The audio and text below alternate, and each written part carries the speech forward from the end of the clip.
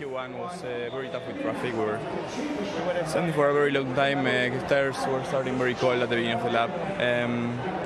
Q2 wasn't a clean lap, just I didn't put the lap together and just slow. So yeah, a pity for Q2 because we had the potential to maybe go through or be very close, but yeah, just today I didn't quite put the lap together.